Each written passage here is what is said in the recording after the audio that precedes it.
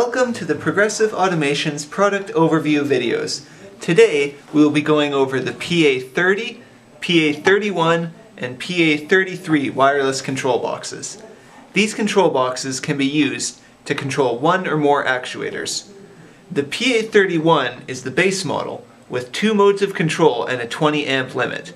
The PA-33 is the same but has an IP rating of 65. The PA-30 is like the 31 as well, but it can handle up to 30 amps. For all boxes, the actuators will move together when you press the buttons, but they will not be synchronized if they experience different loads. First we'll go over the PA-31, then the 30, and then the 33. Click the annotations on the screen to jump to the box you want to see. The PA-31 comes with a control box, a wiring harness, 2 remotes, and a mounting pad. To wire the PA-31, you take the white wire from the control box and connect it to the red wire of the actuator. Then you take the blue wire and connect it to the black wire of the actuator. Then you take the wiring harness and plug it into the control box. Then you take the red and black wire and apply power. The red wire takes 12 volts. And the black wire you attach to ground. Once everything's connected, you can use the buttons on the remote to move the actuator. Right now, it's in momentary control, so the actuator only moves while I'm holding the button. When I release it, it stops. The second mode of control is push to start and push to stop. To change modes, you have to move the jumper inside the control box. To open the control box, remove the 4 screws that are on the bottom of the box. Before you open the box, make sure your power supply is turned off. Once the 4 screws are removed, you can lift the cover up. Inside on the circuit board, there are the 2 jumpers here, S2 and S1. S1 is what we need to change the control mode. If it's connected to both of the pins, like so, it'll be in momentary control. If you move it over, so it's only connected to one of the pins, then it'll be in push to start, push to stop mode. Once you put it in the setting that you want, you can turn your power supply back on, and then by using the buttons on the remote you can move the actuator. So this time it's push to start motion and push to stop, and same for the down direction. The PA-30 comes with a control box, 2 actuator wiring harnesses, 1 power wiring harness, 2 remotes, and 1 mounting pad.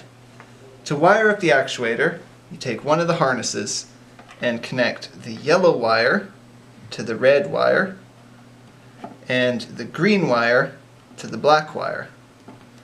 If you use the other harness, then the white wire goes to red and the blue wire goes to black.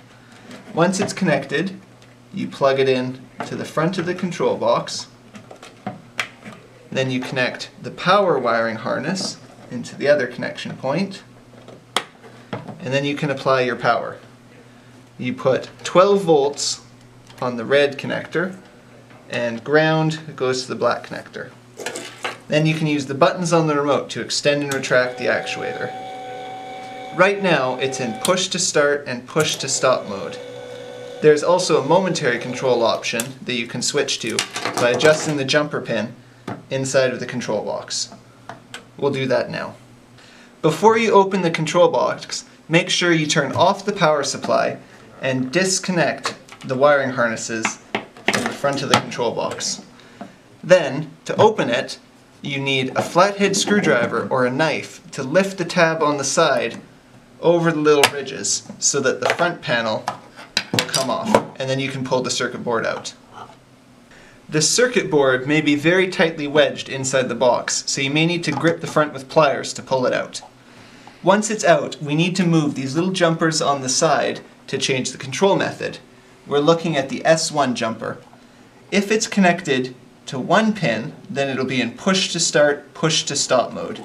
If you just move the little black cover over, so it's connected to both pins, then it will be in momentary control.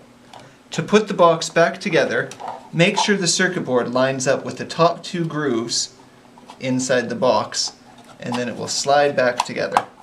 And then you can just put the front cover back on and click it into place. Once the box has been resealed, reconnect the wiring harnesses to the front. Turn your power supply back on, and then you'll be in the other control mode.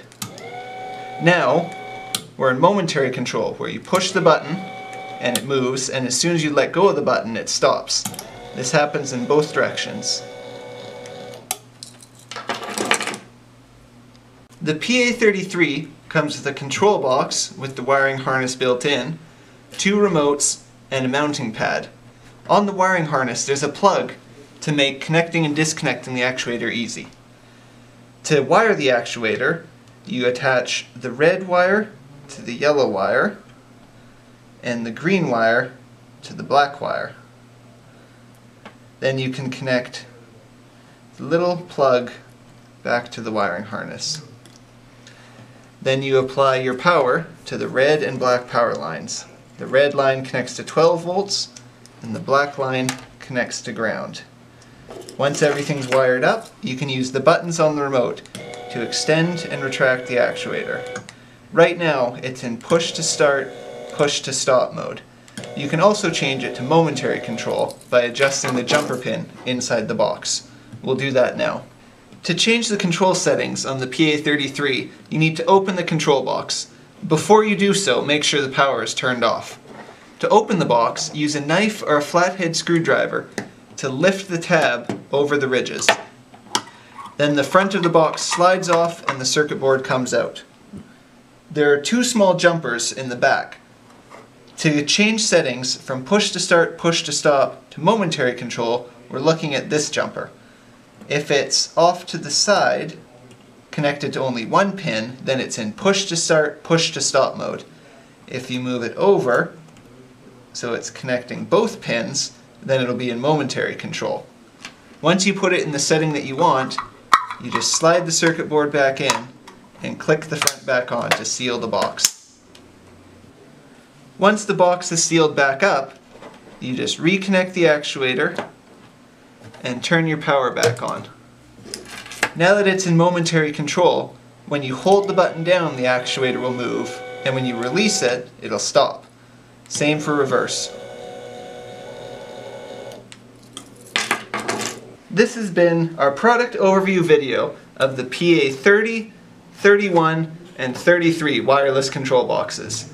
You can find these products and more at our website, www.progressiveautomations.com.